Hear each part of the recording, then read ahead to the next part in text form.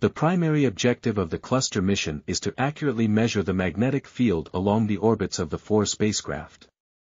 The magnetic field plays an active role in all physical processes that define the structure and dynamics of magnetospheric phenomena on all scales.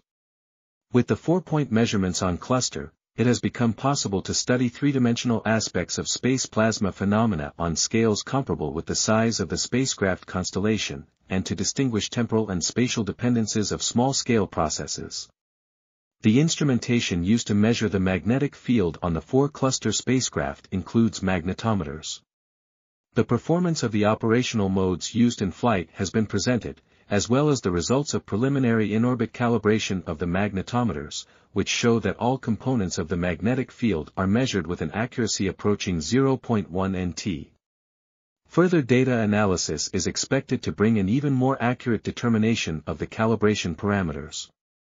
Several examples of the capabilities of the investigation have been presented from the commissioning phase of the mission and from the different regions visited by the spacecraft to date, including the tail current sheet, the dusk side magnetopause and magnetosheath, the bow shock and the cusp.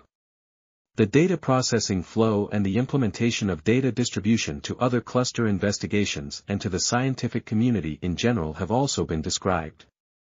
Key words: interplanetary physics, instruments and techniques, magnetospheric physics, magnetospheric configuration and dynamics, space plasma physics, shock waves. This article was authored by Balogh, C. M. Carr, M. H. Acuña, and others. We are RTCLTV, links in the description below.